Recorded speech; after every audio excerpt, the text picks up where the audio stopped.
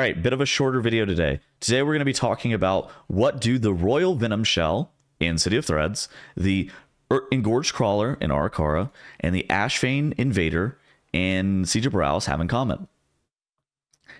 And if you answered that they all have a poison, you're spot on.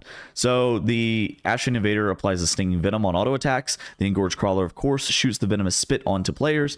And the Venom Shell puts the venomous spray dot on all players. Now, common practice is to honestly just bring a shaman and drop poison cleansing totem for these. Alternatively, you could just use a poison dispel. Say you have an evoker in your group, or say you have a druid in your group or something like that. You can just dispel off the poison. But what happens whenever you don't have access to any of those? Well, there's a screenshot that's floating around for the high-end key community that's been going around where it's this item called this red cap toadstool.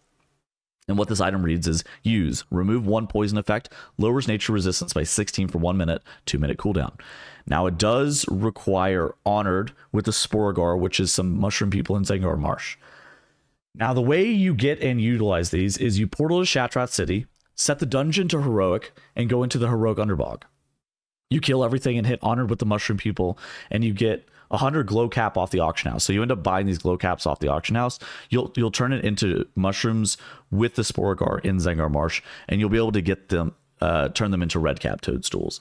This is really good for specific points of, honestly, Arakara, I think is a great one. Ashfane Invaders, if you get these to your tank, or your tank has these rather, and they end up utilizing these, it's also great. For the Venom Shell, say you're able to only poison cleansing totem the first one because you don't have totemic recall or whatever reason, and then everybody uses the mushroom on the second poison. That's actually a huge deal. It's going to reduce the damage taken by a substantial amount. Now, the downside is that it's 2-minute cooldown, but this is kind of similar to what we saw from Naxxramas in Dragonflight Season 2, whenever there was these immature venom sacs that were found in Lower Blackrock Spire, which was basically just cure one poison effect. Now, this does have a 2-minute cooldown, and there is a downside that you get minus 16 nature resistance, but this is definitely something that you should be looking to do if you were casually pugging keys. It doesn't take that long as well.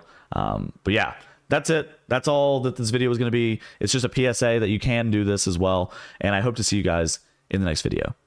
Goodbye.